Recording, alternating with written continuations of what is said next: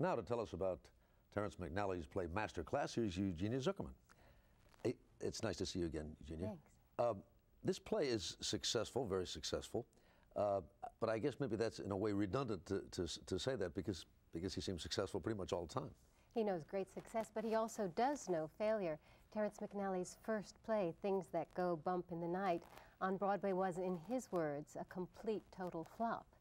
But he's had a string of wonderful successes. 2 years ago, the Tony for the book of Kiss of the Spider Woman, and last year the Tony for his play Love, Valor, Compassion, and now Master Class is a huge hit.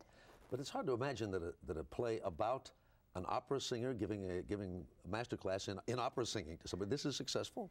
It's a huge success because it's about so many things. It's about that, but it's also about the need for art. It's about commitment and integrity and passion. It's also about the deepest love and the most painful loss.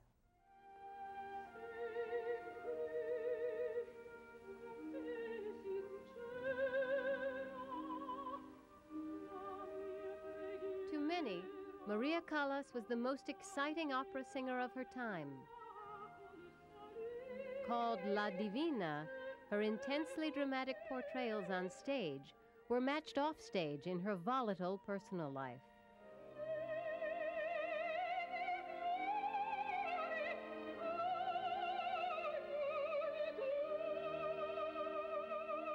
The name Maria Callas to this day conjures drama. It's no secret that I was paid more than any of my rivals, which was the newspaper's word for them, not mine. As if I had any, how can you have rivals when no one else can do what you can do? That drama has found its way back to the stage, to Broadway, where Maria Callas is now the central character in Master Class, a new play written by Tony-winning playwright Terrence McNally. I was one of the very few people in the world who thought her voice was beautiful. I hasten to add, she was incredibly controversial. When I came to New York and I went to her debut, she was, and I saw most of her performances in New York, she was booed at every performance. She never got a good review from the New York Times or any of the papers. With Callas, there was a tension. Would she make those top notes? Would people start booing in the middle of an aria? So it wasn't relaxing to go hear Callas. You were like, it's like a war camp. I wanted you all also to hear this aria because this is the classical approach, and it is approach also to the other arias, no matter what repertoire you do. In the early 70s, Maria Callas taught a series of master classes at the Juilliard School in New York. Terrence McNally, an ardent fan, attended. Tosca's black eyes.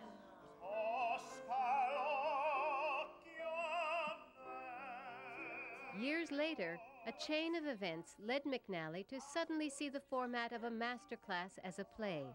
Simple, direct, austere, yet highly theatrical. For while it is a class, the process of teaching places teacher and student in front of an audience.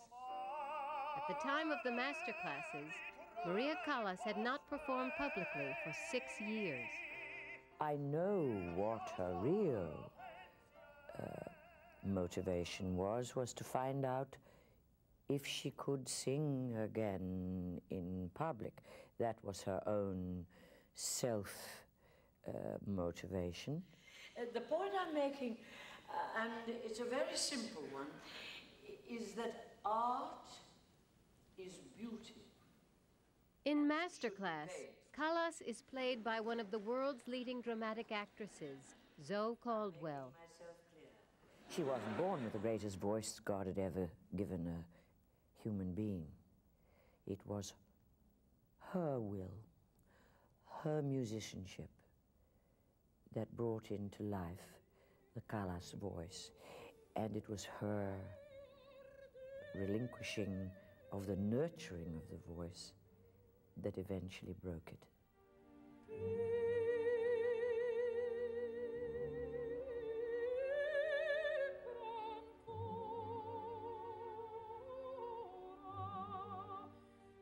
The play recalls Callas's tempestuous life, from her unhappy childhood through triumphs on the world's great opera stages and on to her jet-setting, glamorous, and finally destructive days as the mistress of Aristotle Onassis.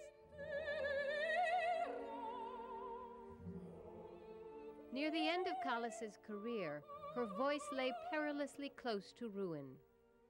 She sang all the great, not unlike, very like her own life. She was a high priestess of opera, and Maria, sure, was a high priestess who ultimately gave really everything to Aristotle Onassis. And that was her life and her voice to give if she chose. So I feel, fine, Maria, you choose to do that. They're yours to give. And then you must take the consequences, and she did. In a 1959 CBS interview with Edward R. Murrow, it was evident that Maria Callas took both her art and herself very seriously. Serious artist is a person that dedicates himself wholly all his life serving art, not serving his own purpose.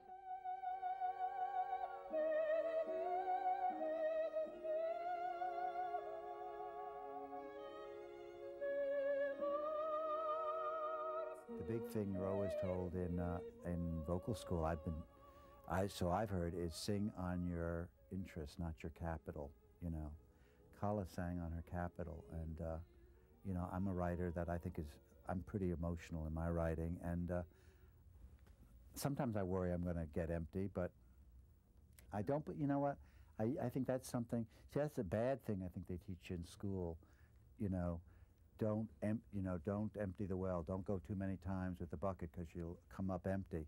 I don't believe that. I think the well is unfathomable. A performance is a struggle. You have to win. The audience is the enemy.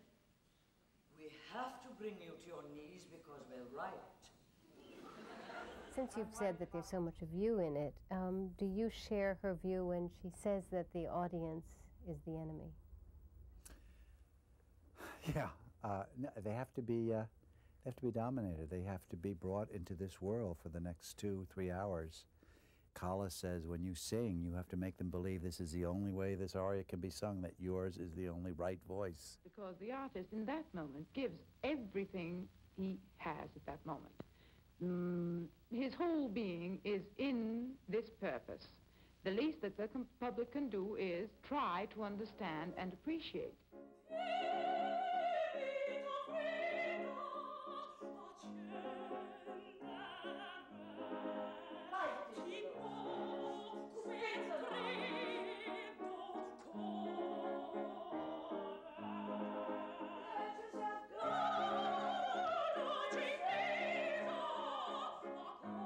What do you hope the audience comes away with? I would hope my admiration for Callas as an artist, but all artists, it's not just about Callas. I would like them to come away with what these people do, these artists, and I mean theater artists and painters and musicians and designers and actors and directors, what they do matters. It civilizes us. There has to be more to life than the noise of the streets. I do think the theater is a holy place. Not a church, but I think it's a special place. And I think we go there to learn about ourselves.